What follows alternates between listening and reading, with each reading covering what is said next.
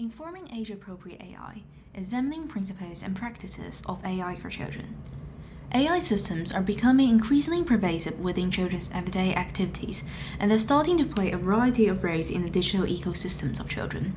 Meanwhile, this use of AI comes with new kinds of risks, some of which were of particular concern for children. Yet, understanding the ways that AI systems are being used for children and how we can develop better AI design for children is still a new and emerging area of investigation.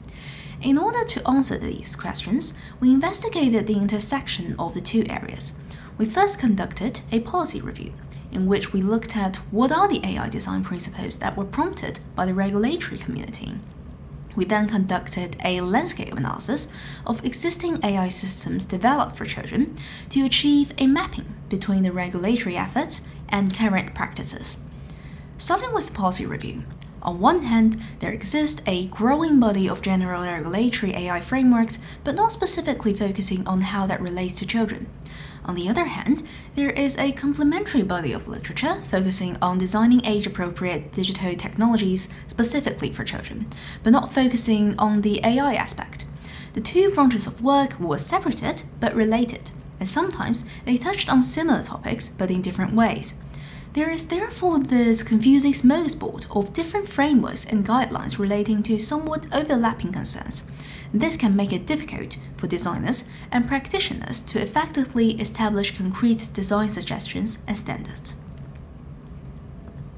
We compared these two sets of frameworks and policies and conducted a ground-up thematic analysis of key design principles discussed in them. We grouped the design principles by their specific definitions and identified 10 areas of alignment. To see how these principles relate to existing AI systems for children, we conducted a landscape analysis through a systematic literature review, including 188 papers on AI systems developed for children from the HCI community, constructing a high-level overview of key systems and their characteristics, including their target audience, kinds of data processed, as well as application domains and computational methods used. We further cross-compared our policy review and landscape analysis with the aim of identifying whether and how the previously identified design principles were addressed in existing AI systems developed for children. Specifically, we looked at if and how each design principle is considered through application domains of AI for children. In general, we found that papers from each application domain focused on a small number of specific concerns related to a small number of principles that were most relevant in each application domain. Take the medical diagnosis systems developed for children, for example. We can see that only a small number of design principles were addressed very locally on some specific concerns. In fact, the only two principles that were seen as important for this domain are accountability and safety do not harm. Meanwhile, when identifying the how, in terms of how AI systems managed to follow a specific design principle, we found that some work were grounded in or guided by theoretical work and empirical work, such as the use of self-determination theory in some tutoring systems. However, such expertise was localized to a few domains, such as personalized tutoring. The remaining application domains had much less supporting theory available. Our results show that we may require new thinkings in the area of AI for children. There are at least two reasons why we think that a unified code for age-appropriate AI design would be beneficial. First, our results show that while designers and researchers did address some of the common principles in their designs, these considerations were localized to a small subset of principles we identified. A broad, age-appropriate AI design code may thus not only serve as a reminder of the other principles, but to highlight risks and issues that may be no less important than the ones that are most immediately relevant. The second advantage of establishing a unified age-appropriate design code for AI is that it may create a space for researchers to assemble expertise on the ways different kinds of AI-related harms affect children differently from adults, and a corresponding body of theory and empirical findings for mitigation.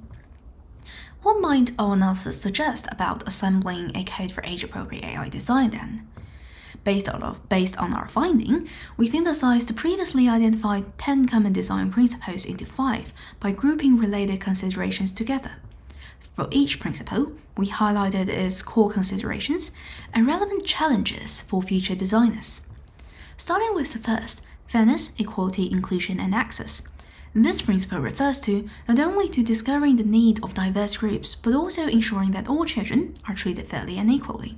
Some key challenges we identified include the difficulty in directly involving children in the design process, and it may be particularly hard for some domain-specific applications to consider whether discrimination exists. The second, transparency and accountability, which refers to identifying a chain of accountability for system misbehavior and makes systems easy to understand and predict. In terms of gaps and challenges, we encourage future designers to think of new ways for establishing accountability mechanisms and to take into consideration of the different capability of individual children on interpreting transparency messages. The third, privacy manipulation and exploitation. To protect children's privacy online refers to respecting their interpersonal and data privacy online, as well as taking precautions to forbid the use of their data to make exploitation of them. On the other hand, sometimes the use of children's data and subsequent manipulation were actually essential for the functioning of the system, and it could be hard to determine what counts as good or detrimental nudging and manipulation. Next, safety and safeguarding. The word harm is centered to safety and safeguarding, that is to ensure systems do not directly or indirectly endanger children through intentional or unintentional design or behavior. Meanwhile, we encourage future designers and researchers to think of new ways to evaluate the safety of systems apart from pure technical means, and come up with more comprehensive definition of what indeed counts as harmful content for children.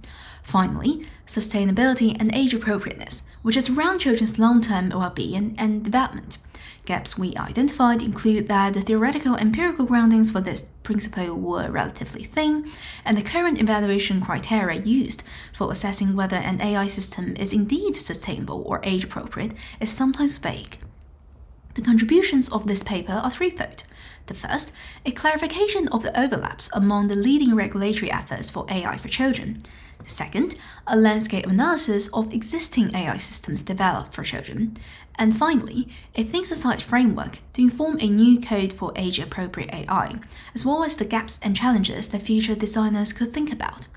We hope this work will provide timely input to emerging policies and standards and present an opportunity to ensure a multi-dimensional safeguarding of children in future AI systems.